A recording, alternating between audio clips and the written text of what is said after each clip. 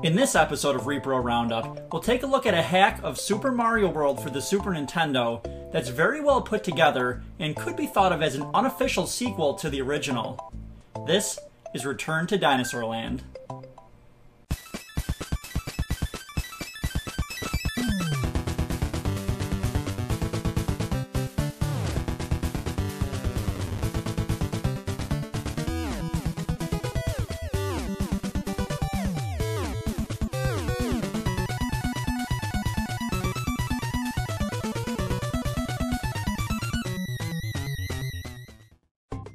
In the late 80s and early 90s, the Super Mario Bros. Franchise became a video game sensation, with 3 critically acclaimed entries on the Nintendo Entertainment System. After the success of Super Mario Bros. 3, it was hard to imagine a follow-up that could improve upon this masterpiece. In 1990, Super Mario World was released as a launch title on Nintendo's next platform, the Super Nintendo. Regardless of which is the better game, it's safe to say that Super Mario Bros. 3 and Super Mario World are both fantastic titles. 5 years later, Super Mario World 2 was released in 1995, and while it's an excellent game in its own right, it's not so much a sequel as it is the start of a brand new series. For fans of the original that have longed for a proper sequel offering the same experience as the original, this is the game you've been waiting for. Super Mario World Return to Dinosaur Land is a hack of Super Mario World for the Super Nintendo. The story takes place after the events of Super Mario World, with Mario and Luigi returning to Dinosaur Land to visit their Yoshi friends. Princess Peach had arrived a few days earlier to help set up a party, but was now nowhere to be found. The brothers set out in search of the princess, knowing that Bowser must be responsible. The character sprites and graphics in this version are exactly the same as the original, maintaining the bright and colorful visuals of the game. The controls are also unchanged, with precise and responsive movements as you run, spin, and fly through each stage. Many familiar power-ups are also available, and Dinosaur Land wouldn't feel right without a variety of Yoshis to assist you on your journey. Although there are no changes in the graphics or gameplay, these features are nearly perfect in the original, and I have no problems with them staying true to form. Where this version differs from the original, however, is in the new worlds and level designs. The game offers 47 brand new levels for you to explore as you search for the missing princess. After you pass through the familiar grasslands of Yoshi's Island, you will notice that each themed world is very different than the way you remembered it.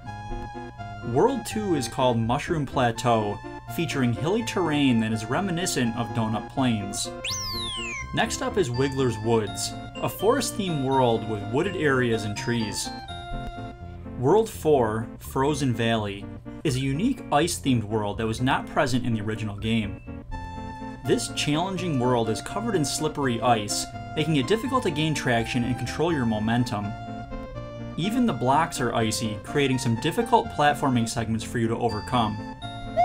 Choco Peninsula is similar to Chocolate Island in the original game, a world filled with mountainous terrain and chocolate waters. Another unique level is called Urchin Ocean, a water-themed world that was not seen in the original. Here you'll encounter underwater segments, swim against resistive currents, and ride across dolphins to reach your goal. After completing the first 6 worlds, the final area emerges in the center of the map.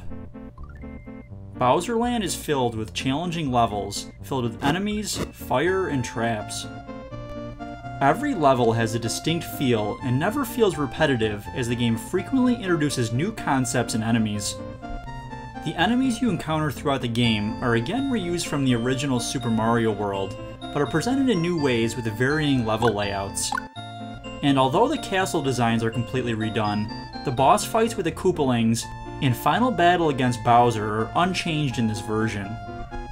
Just like the original game, several secrets can be found across Dinosaur Land, including hidden switch palaces to fill in missing boxes throughout the world. These are extremely useful to find and really come in handy during the later stages of the game.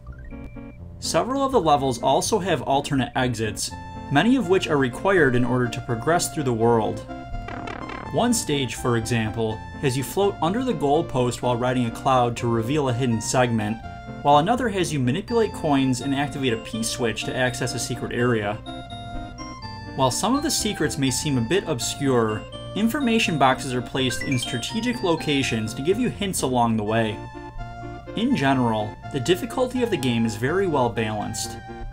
Some of the later stages present a decent challenge, but are very beatable with a little bit of practice.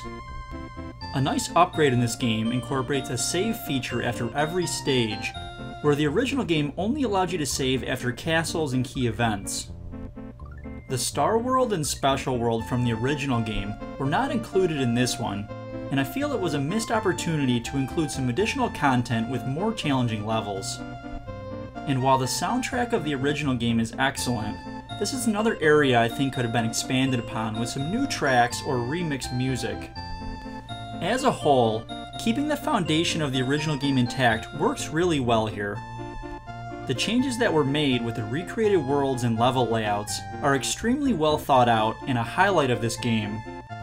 So if you're a fan of Super Mario World and looking for more of that classic experience, you can't go wrong with Return to Dinosaur Land.